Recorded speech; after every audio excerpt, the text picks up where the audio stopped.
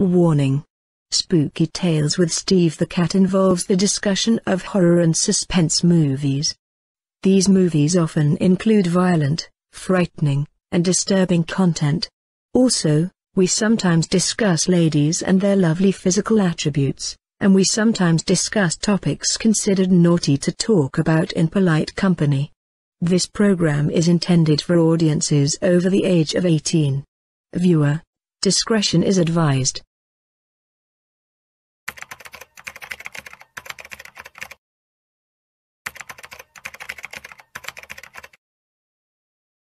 Hello and welcome to the Season 2 premiere of Spooky Tales with Steve the Cat. My name is Carl, I'm the guy that operates the camera, and I am also the head writer for this show, which means, among other things, that I am responsible for running the production meetings that go on behind the scenes.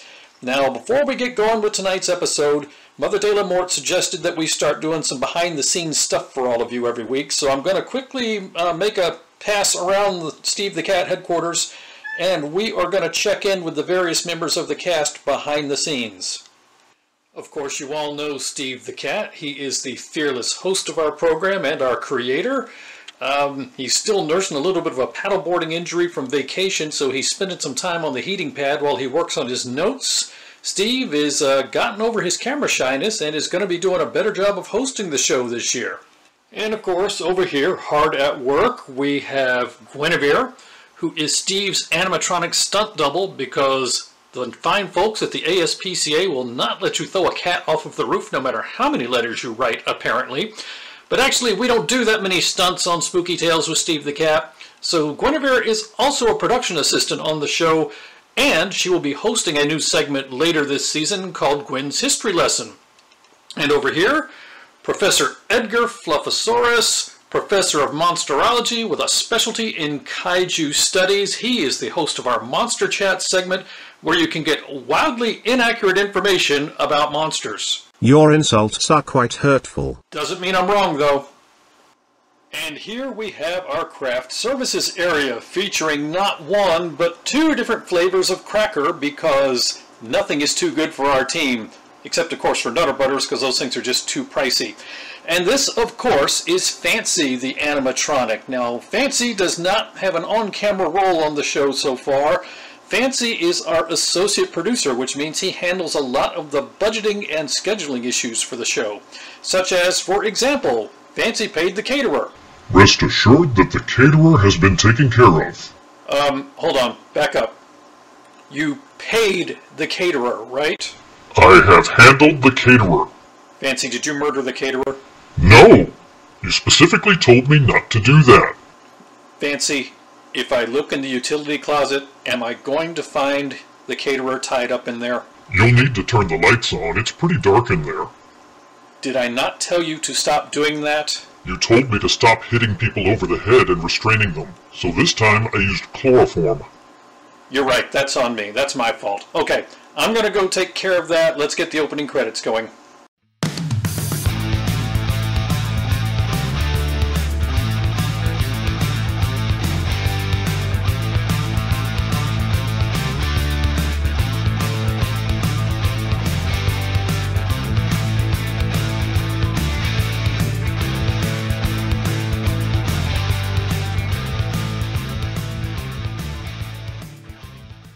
Hello and welcome to the Season 2 premiere of Spooky Tales with Steve the Cat. I am your host, Steve the Cat. So if you're new to the show, you may be wondering, what is Spooky Tales with Steve the Cat? Well, it's a show dedicated to an entertaining and humorous discussion of horror movies. There's a lot more to horror movies than just guys running around with chainsaws. There's a whole world out there with many different styles of horror movies, and at any moment in time, you have thousands of them available to you just from free streaming services alone. If you're not careful, it can become overwhelming. That's where Spooky Tales with Steve the Cat comes in. Whether you're a longtime fan or brand new to the world of horror, we help you sort through the jungle of movies on streaming services to find things that are worth watching. We had a lot of fun last season, and Season 2 is going to be even better. So let's get started. Tonight, we're going to open the new season by doing something a little different. we're going to talk about a couple of Godzilla movies. There have been a lot of Godzilla movies over the years, and they've told a lot of different stories. Sometimes he's the savior, sometimes he's the villain, sometimes he's scary, sometimes he's funny. Well, tonight we've picked two movies from two different eras, but both of them tell a scary story where Godzilla is the villain. I recommend them both, and I think you'll enjoy them, so let's get to it.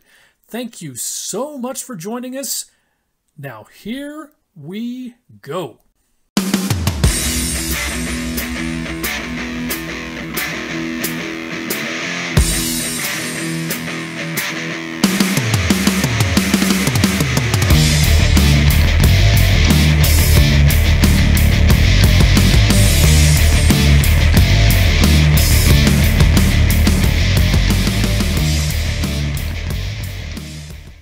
Grab your pencils and your notebooks. It's time for Steve's vocabulary lesson. All right, let's get into season 2 with our first vocabulary lesson of the new season.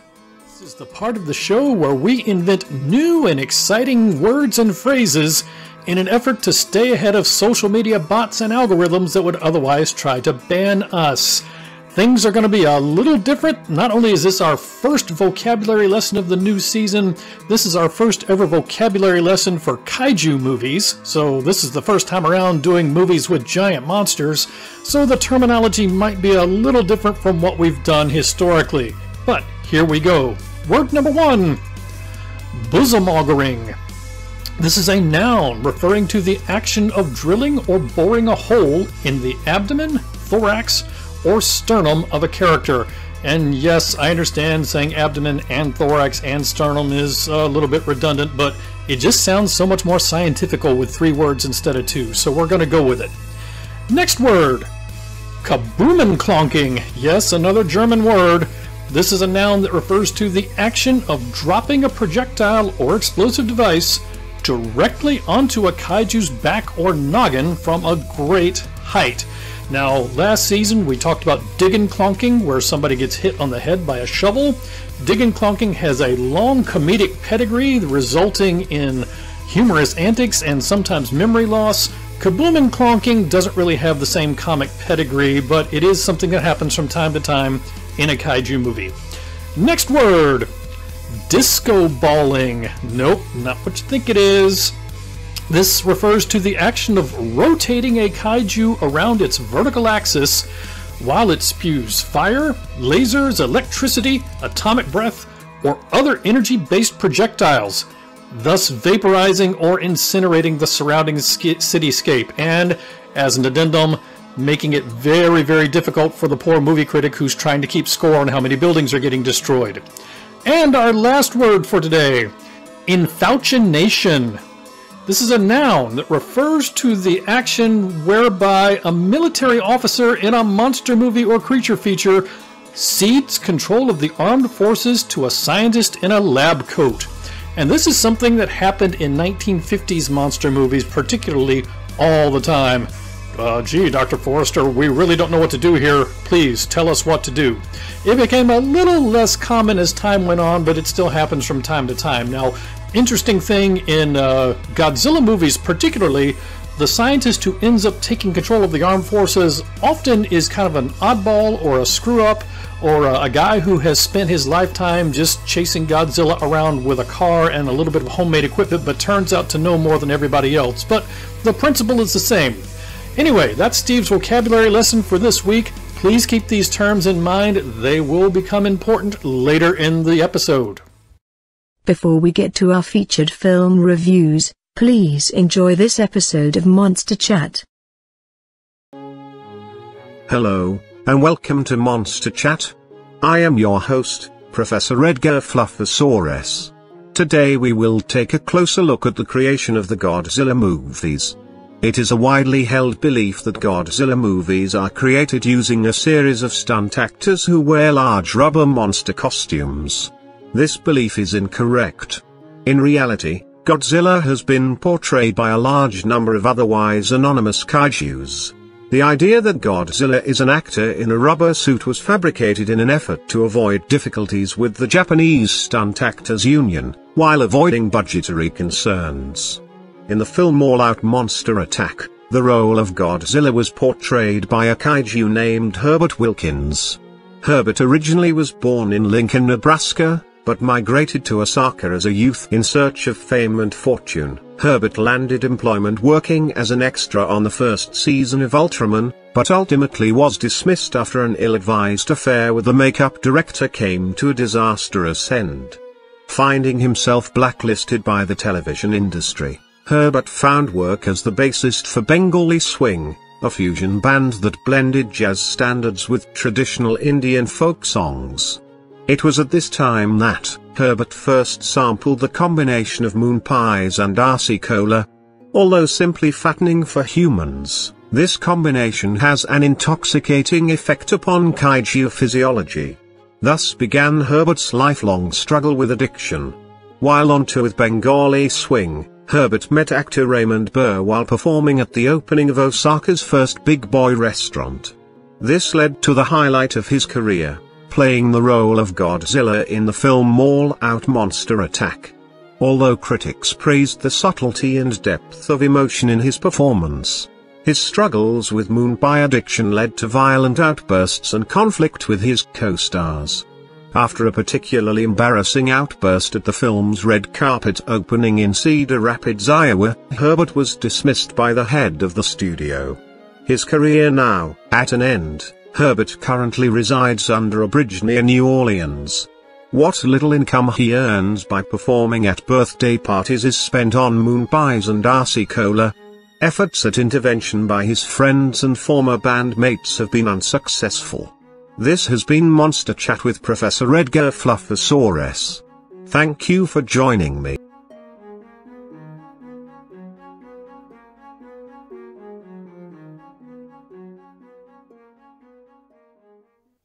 And now it's time for our featured film reviews.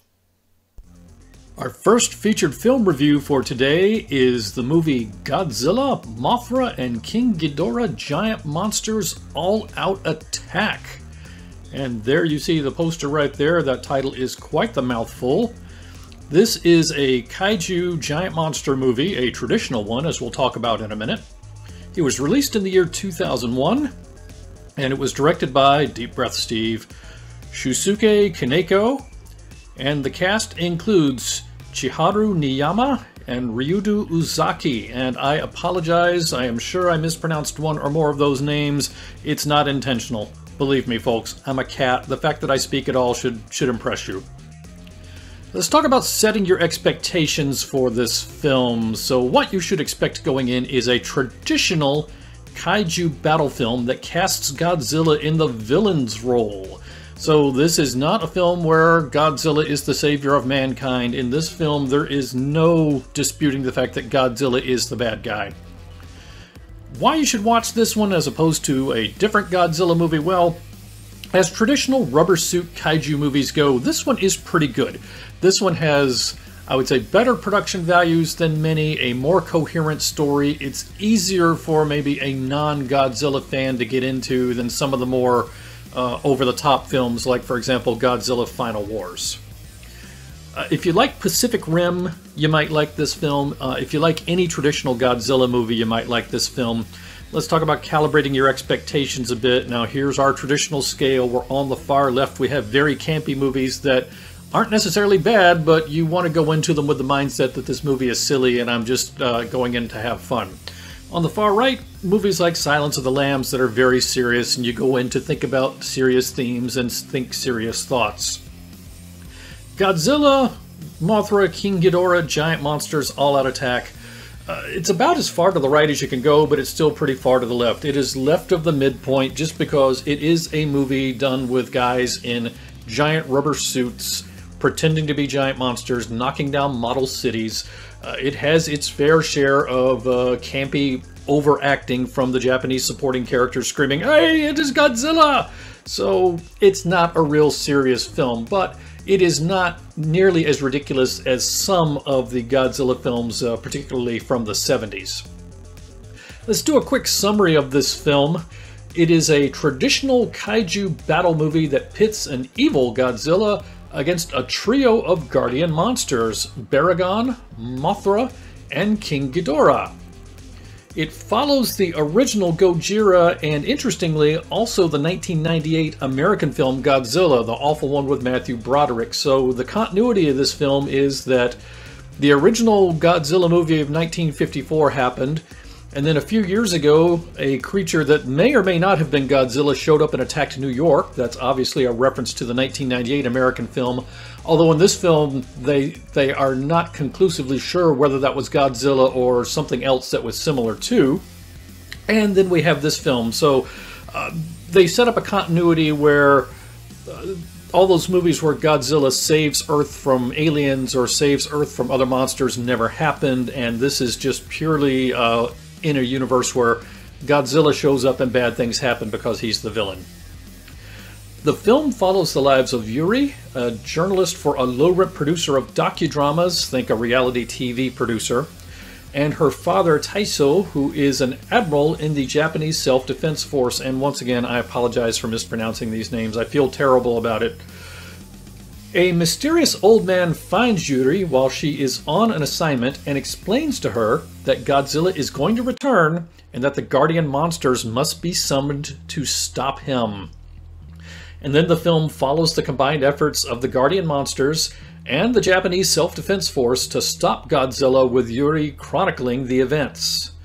This is an above-average movie, and it is more coherent than many Godzilla films. Now, that's not to say that this is the most coherent movie you've ever watched, but it is easier to follow than a lot of the traditional Japanese films. And I guess I should mention, it kind of seems silly to even have to mention this, but this film is in Japanese with English subtitles. There may be a dubbed version of it out there somewhere. I didn't even look at the bonus features on my DVD copy to see if American dubbing is available, because I just prefer to watch Godzilla movies in Japanese with English subtitles. So be aware of that going in, and for some people that automatically makes the movie a tad more difficult to follow, but that's kind of the price of admission when you're watching a Godzilla film. Things Steve liked about this film. Well, first of all, it provides a brief bit of exposition at the beginning to ground you in the movie's continuity. So, like I mentioned, it tells you right up front which films are and are not part of the continuity. It gives a good balance between old school rubber monster suit campiness and a serious story. There are two likable lead characters. There is plenty of kaiju battle action.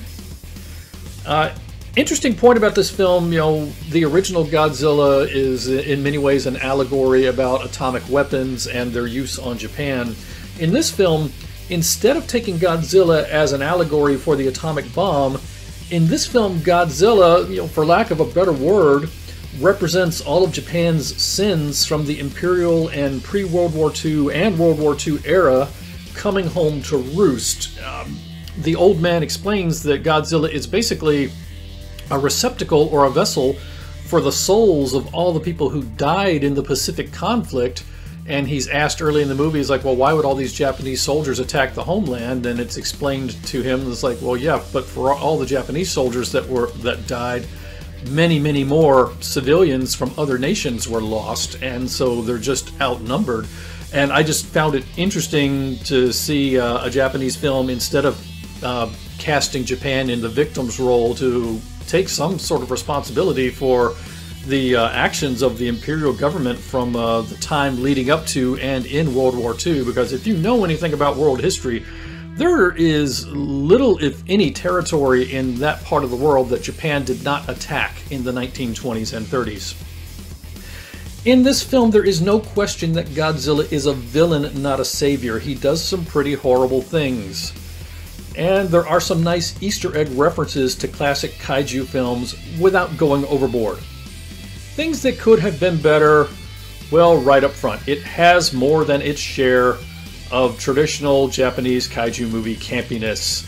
There are some characters that are intentionally silly. You have plenty of people going, "Hey, Godzilla!" and overacting. That's just par for the course. You have to just kind of bake that in.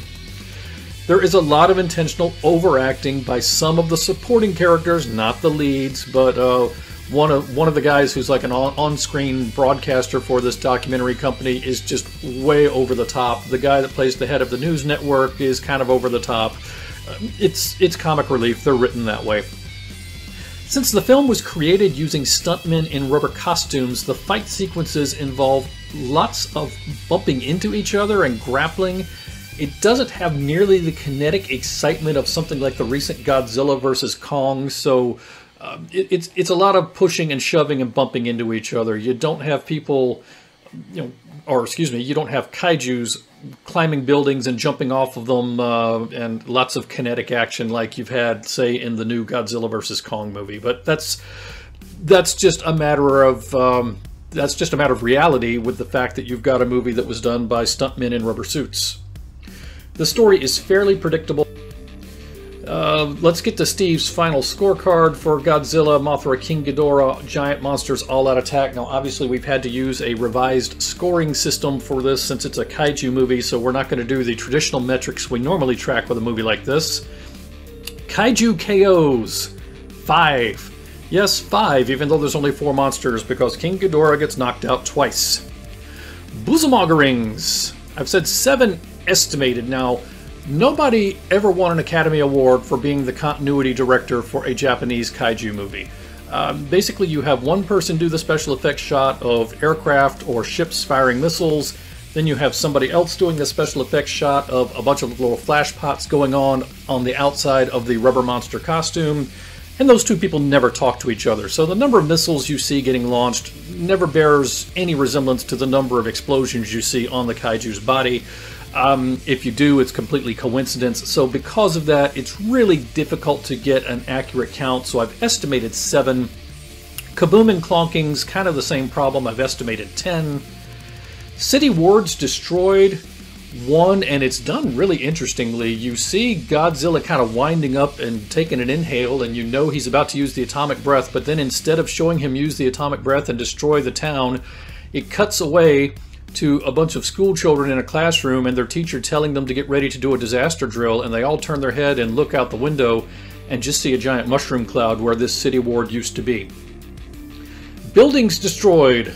I've said 12 plus many more. So the way we score buildings destroyed is that you get up close and personal one-on-one views of 12 buildings being destroyed, and that does not count the many more that happen when, say, for example, that city ward gets destroyed, or Godzilla is just walking and shuffling his feet and you see little tiny houses going flying everywhere, but you get up close and personal view of 12 buildings getting crushed. Bridges and tunnels, 2. It's actually 1 of each. 1 bridge, 1 tunnel. Tanks and artillery, I have estimated 15. I know it's a lot, and they give a real quick glimpse of like a monitor in headquarters for the army, and you see a graphic representing like one group of what looks like 9 pieces of artillery and another representing what looks like 6 pieces of artillery, and they all disappear. So from that, I'm estimating that it was 15. May have been more. It's really difficult to say. It goes by very quickly. Helicopters, 1, and it's a news helicopter, not an army helicopter. Fixed wing aircraft, 4. Naval warships, 1. Plus 1 is seriously damaged, so I was tempted to say 1.5, but I thought about it. Naval ships are designed to be damaged and keep fighting, and this ship does keep fighting, so I did not count it, so I just count the 1 that was destroyed. And other ships and submarines, 3. But with your viewing of Godzilla, Mothra, King Ghidorah, Giant Monsters All Out Attack, you also get some bonus features such as a zany news organization chief. You get attempted dog drowning. Yes, going back to Zombievers from last season, once again, somebody who decided, boy, this dog is annoying, let's put it in a box, take it out in a boat, and drown it. Because apparently that's something people really do. You get a Suicide Forest reference, and it's kind of interesting. They never really hit you in the face and explain to you exactly what's happening, but in one scene you have a businessman who is out in a forest, and he is standing on top of a rock so he can reach a tree branch, and he is looping his necktie over it and testing the branch to test its strength. He's obviously about to hang himself. And then, of course, the ground collapses under his feet. He falls into a secret cavern, and that's where King Ghidorah has been resting for all of these years. And at that point, he decides, screw killing myself, I got to go tell somebody about this. But it's just interesting that they put such a matter-of-fact reference to somebody killing himself in a forest in this movie. And if you don't know anything about Japan and Japanese culture, you don't get that. You get a good argument for home health care because Godzilla just flattened the hospital. You get a classic Gojira reference. You get Godzilla peering over the mountaintop, just like in the original film.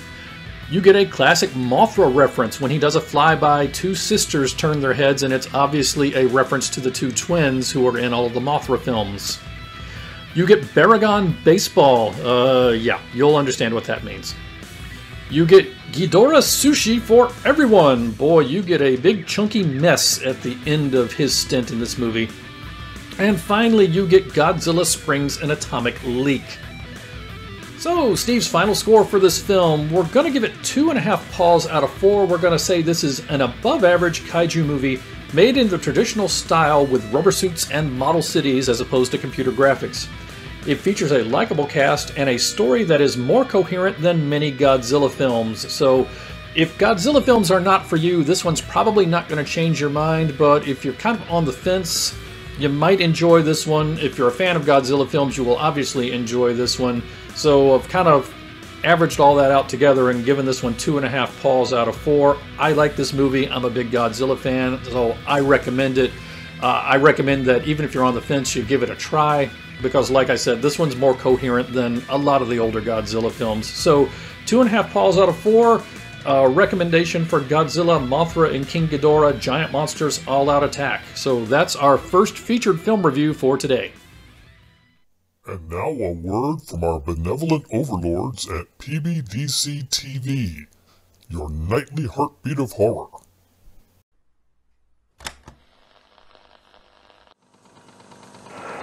This is Mikey from Out of the Ordinary, and you're watching PBDC TV.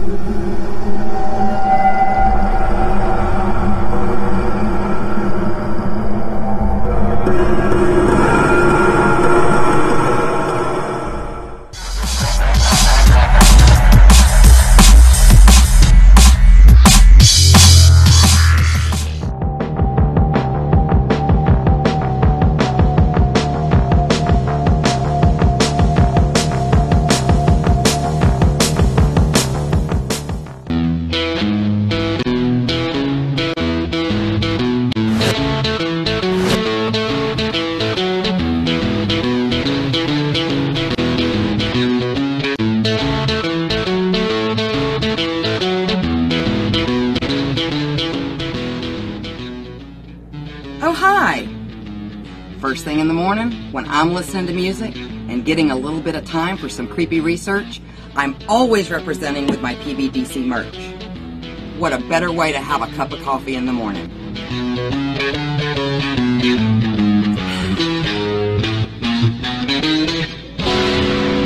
Don't forget to check out our other cool merch at rootsbleedred.com. That's rootsbleedred.com. This is Professor Edgar Fluffosaurus from Spooky Tales with Steve the Cat, and when I'm not hosting Monster Chat or knocking down small Japanese cities, I'm watching PBDC TV. Now back to the show. Let's get into our second featured film review for this episode. We're going to talk about the 2016 film Shin Godzilla. And there is the poster, and that is just a gorgeous poster. It's just so overpowering in its simplicity. It's just a great poster. This is, of course, a kaiju movie, or if you prefer, a giant monster movie, with a horror twist to it. It was released in the year 2016. It was directed by, deep breath Steve, deep breath, Hideki Anno and Shinji Higuchi, and the cast includes Hiroki Hasegawa, Yutaka Takanashi, and the very lovely Satomi Ishihara. And as always, my apologies for what I'm sure was mispronunciation of at least some of those names. So let's talk about setting your expectations for this film. I liked this film a lot, so let's get your expectations calibrated. If you go into this movie, what you should expect is a standalone, self-contained Godzilla origin story told from a horror movie perspective rather than a campy perspective or action movie perspective. And be aware that this is a Japanese film with English subtitles. I am not aware whether a dubbed version is even available. I don't like to watch dubbed versions of Godzilla movies in the first place, so I own this movie on Blu-ray. I've not looked to see if English dubbing is even an option, but you know, if you can't watch a Japanese movie with English subtitles, then Godzilla movies aren't for you. Why you should watch is this is a different take on Godzilla. It is a terrific ensemble drama that manages to give a different feel to the traditional kaiju movie. It's still a Godzilla movie, but they go about telling the story a different way.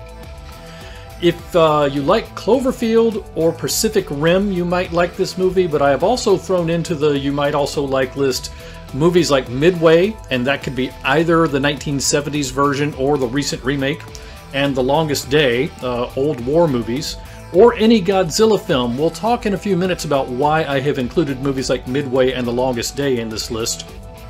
Let's talk about calibrating your expectations a little bit. Here's the scale we like to use. Very campy movies on the far left, movies that you enjoy because you go in to have fun laughing with them or laughing at them. Movies on the far right, very serious, make you think about deep thoughts. Shin Godzilla is about as far to the right as a Godzilla movie can go. There's obviously a lot of suspension of disbelief in any kind of kaiju movie, and that's going to keep it from making its way all the way to the far right of the scale, but this is not a movie where you play drinking games and do shots every time Godzilla kicks down a building or knocks down an airplane. This is actually a movie that you go and root for the humans. So let's get to a film summary. So there's the poster again, and as we said, this is a self-contained, standalone Godzilla origin story with no connection to any other Godzilla film, or any other film of any kind for that matter. The film opens with the Japanese Coast Guard investigating a yacht found adrift in the harbor, apparently abandoned except for a manila envelope, a file of scientific data with a cryptic message written on the front. As the Coast Guard are investigating the yacht, a disturbance appears in the water which damages the traffic tunnels that run under the harbor. So much like we have here, say around Baltimore, you've got traffic tunnels that run under the water, and those are damaged and partly flooded as the result of something. Soon after this happens, as the government's trying to figure out how to respond, a gigantic creature comes staggering ashore, crashing into buildings and destroying the things in its path. And then As time goes on, the creature mutates several times, each time becoming larger, more dangerous, and more destructive. And I will tell you right now, Godzilla does not look like Godzilla at the beginning of this movie, but by the end he certainly does. So kind of think of the original iteration of Alien, where the alien is terrifying, but he looks completely different at the beginning of his life cycle than at his end. This film follows an ensemble of government ministers, scientists, and military officers who must devise a way to combat the creature while navigating the treacherous waters of international politics, just like one would have to do in real life. This film has a serious horror movie tone. It is not a campy 70s Godzilla film. Let's talk about the villain profile. Our villain, of course, is Gojira. And there's a close-up on his face from Shin Godzilla. And understand, this villain profile is only applicable to the movie Shin Godzilla. We're not attempting to provide a villain profile that amalgamates every iteration of Godzilla from movies and anime and everything else. He belongs to the kaiju class. I've said giant lizard. I am sure people are going to get up in arms and wave their arms and say Godzilla's not a lizard. Yes, I know Godzilla's not a lizard. He bears the closest resemblance to a lizard. If you understand what's going on in this movie, you would say he probably defies categorization in our traditional structure of genus and phylum and species and everything else. But, yeah, I mean, obviously he has gills and lizards don't have gills. But at the same time, physically, the thing he resembles most is a giant lizard. Special powers. Kind of hard to describe. Gojira is quite literally the most highly evolved creature on the planet Earth, with the ability to generate nuclear energy to power itself as a food source, and to mutate and evolve as necessary to adapt to his surroundings, and also, by the way, has atomic breath. Signature weapon, atomic breath. Signature technique, disco balling while using his atomic breath, laying waste to entire city wards in one fell swoop. Let's talk about the things Steve liked about this movie. Just a few of the things Steve liked about this movie, because we could go on all day about what we liked about this movie. There is a terrific ensemble cast, and of all the Godzilla films, this one may do the best job of making the humans the center of the film and yet actually making an interesting movie. The movie is far more about the people than the monster, and yet it's interesting anyway. It vaguely feels like an old war movie or the disaster films of the 1970s, where large ensemble casts told several interlocking stories with one massive overall event.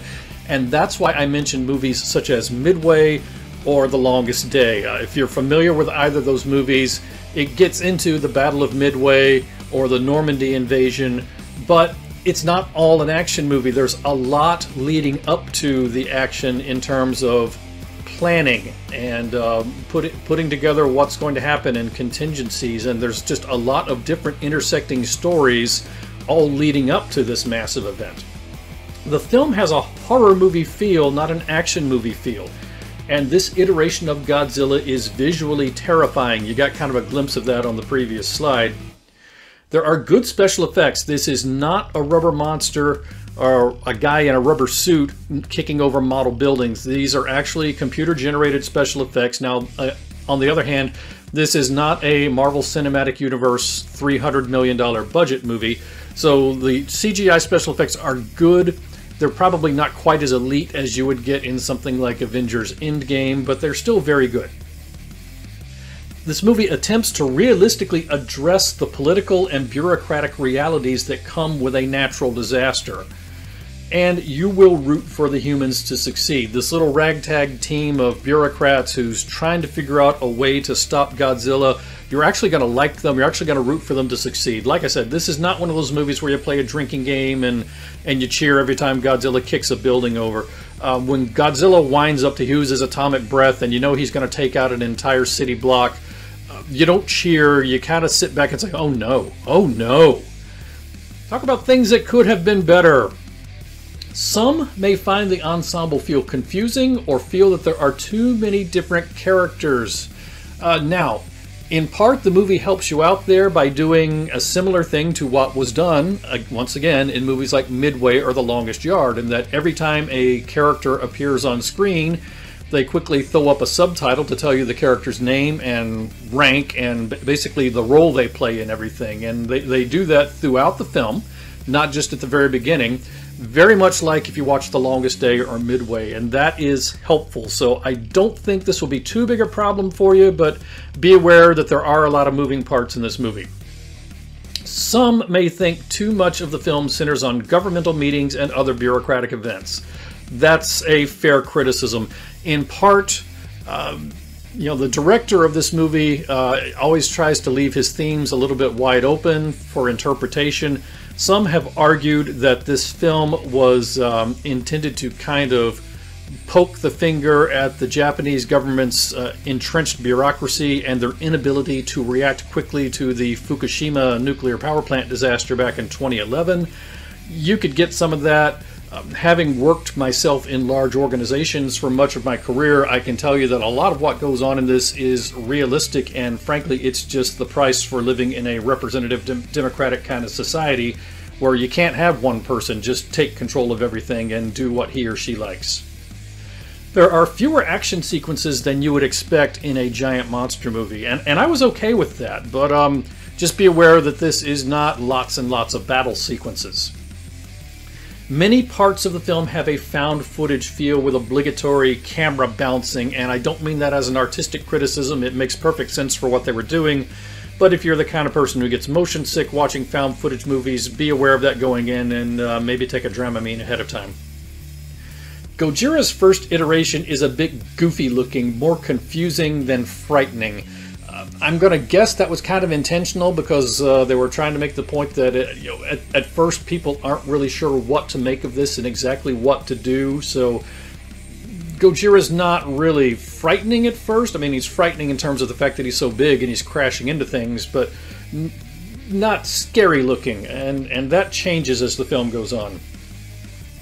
Although the bulk of the film is in Japanese, the American characters speak English, but their dialogue sounds like it was written in Japanese and then translated into English so it can sound unnatural to an American ear. And to give you a couple of examples, there's an older politician talking to a younger politician and how he's concerned that events might be a stain on her fastidious career. And that's just not the way Americans talk. We don't say fastidious career. We don't talk about nuclear weapons as our nuclear wisdom. I'm sure that this is literally true, that the script was probably originally written in Japanese and then translated into English. So it's gonna clash with your ear a little bit if you're an American audience. In fairness, Hollywood has probably done this exact same thing in reverse to Japanese audiences 1,000 times over, so I would not get wound up over it. Just be aware that it's going to happen. And finally, no American is going to believe that Satomi Ishihara's character is an American. The very lovely Satomi Ishihara plays a character in this film where she is a liaison for the United States government to Japan. She is the daughter of an American senator, but her grandmother was a Japanese national. So she's fluent in Japanese and thus uniquely positioned to be the bridge between the United States and Japan in this film.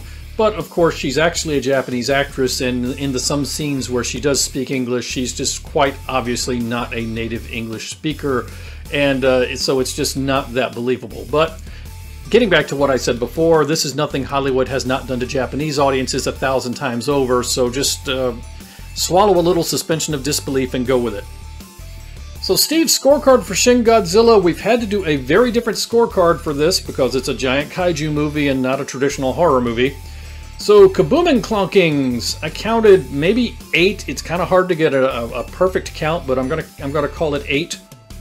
Disco Ballings 4, and there are some interesting disco ballings in this film. Infouchinatings, none. This movie actually shows how government is supposed to work, and it's not the old 1950s horror movie trope of one scientist taking over the entire armed forces.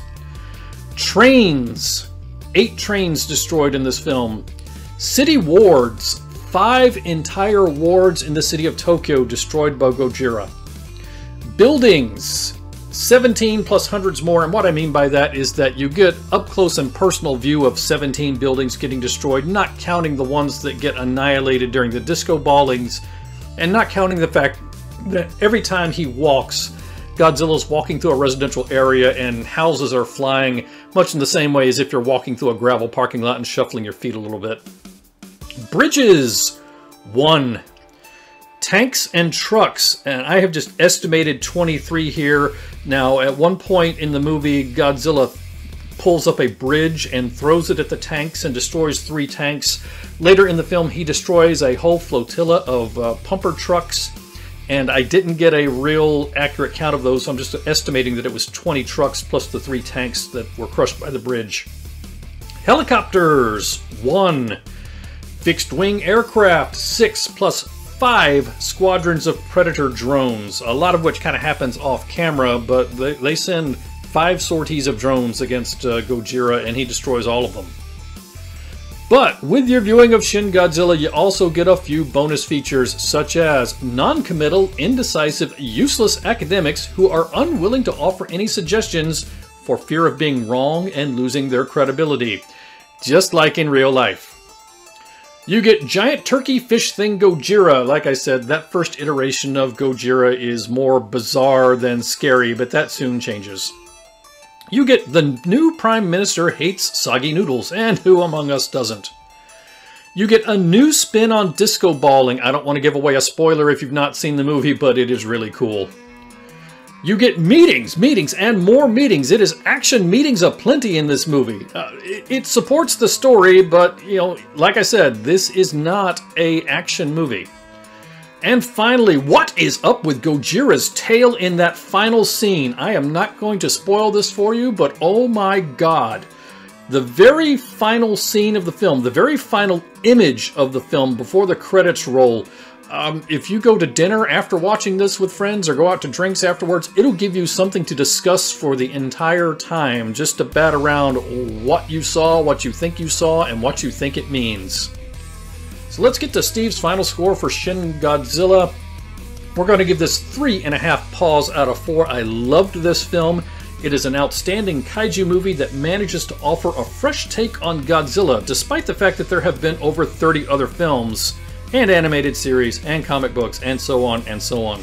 It successfully takes a horror approach rather than a campy one. I recommend this movie highly.